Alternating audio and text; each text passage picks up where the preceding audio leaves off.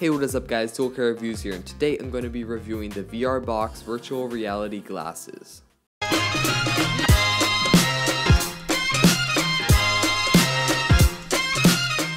So, inside the box you will find the VRBox, a cleaning cloth, and some informational cards.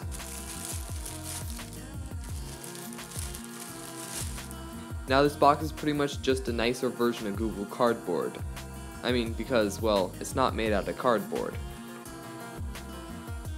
The overall shape is quite bulky, but so are most other VR headsets. At the top there's a panel where your phone slips in and out. It fits quite nicely.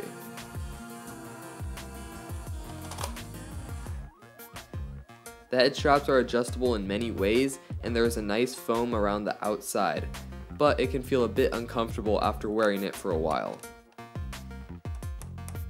There are also little focus adjustments to the lenses, something that's really nice that a lot of others don't have.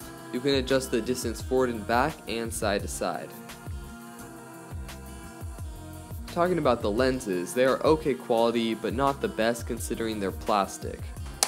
Also, the entire front of the box comes off so you can clean the lenses with the cloth they included. Overall, the box looks more expensive than it is, which, did I mention it only costs 13 bucks?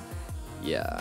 But for an actual virtual reality box, how does it do? Well, there isn't actually much available for it. Sure, you can watch YouTube videos, 360-degree videos, and play some games, but that's about it. Also, because it uses a phone as its device, you can see all the little pixels because the lenses zoom in on the phone. It kinda takes you out of the experience. But this device is still really cool to try if you were thinking of going into some more expensive VR setups. Even though you're gonna look really weird, it's still a pretty cool device that you might as well try. Anyway, that's it for today. If you like this video, please like, share, and subscribe, and I'll see you guys next week.